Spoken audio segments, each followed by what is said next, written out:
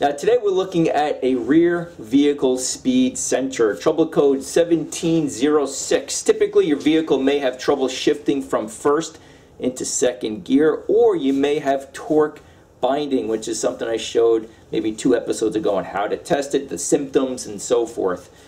So today I'll show you where this lives, how to test that it's getting power, and ultimately how to replace it.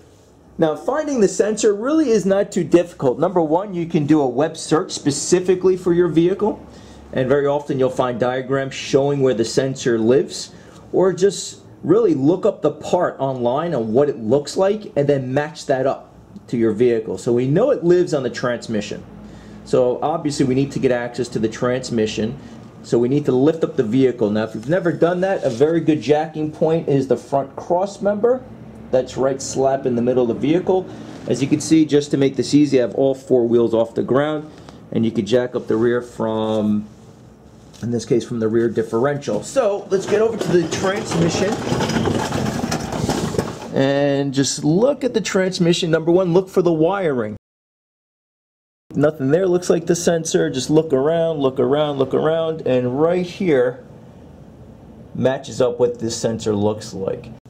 Now, because this is exposed to the elements, this fastener was very, very rusted down. This is me cleaning this after roughly 10 minutes. Now, I started with a wire brush, and that did help somewhat, but really, ultimately, I just moved over to a Dremel and just cleaned off all of the rust and debris on this fastener. Don't forget, if this strips on you, removing this sensor now becomes a lot harder.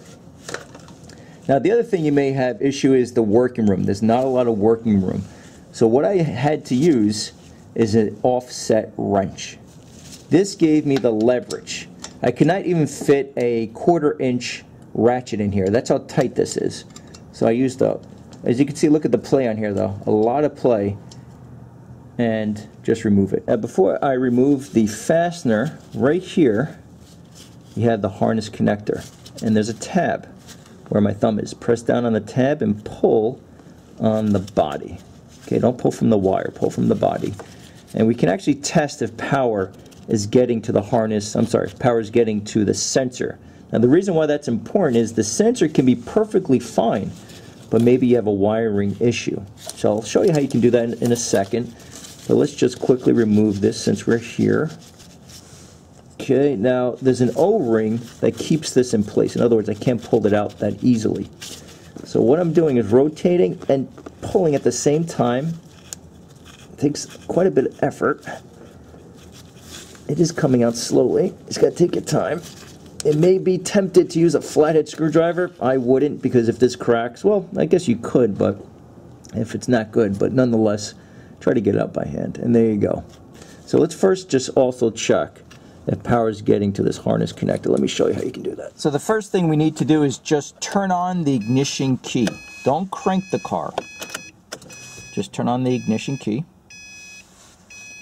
Now this is a digital multimeter. Do not be intimidated by these. Very, very easy to use. 15 to 20 bucks off Amazon. Again, I'll have links in the description box below. So what we need is the volts DC setting. And every multimeter has 2 leads, a black and a red lead. Black is your ground, red goes to the harness connector. Now to make this easy, I'm using alligator clips. And then I have a paper clip. So in other words, let me back up. So you have the red lead from the multimeter. I just have that directly to an alligator clip. And that wire goes directly to the harness connector. Okay, and that's, again, just a paper clip that's in the harness connector. So the red lead is hooked up. And then the black is ground. Ground is any good metal point. So right here is perfect. Take a look at the multimeter, and we have voltage. So that verifies that the wiring is good. If I remove this ground, nothing. Okay? Now once I touch the exhaust, we have power.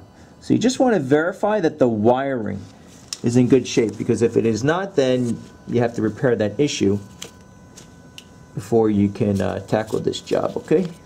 I've placed some oil here on the O-ring, and now you just simply reinstall the sensor into the vehicle. Now the other thing you may want to do is if you haven't done it in a while, flush your transmission fluid. Since you're here, always a good idea, especially if you're overdue replacing it.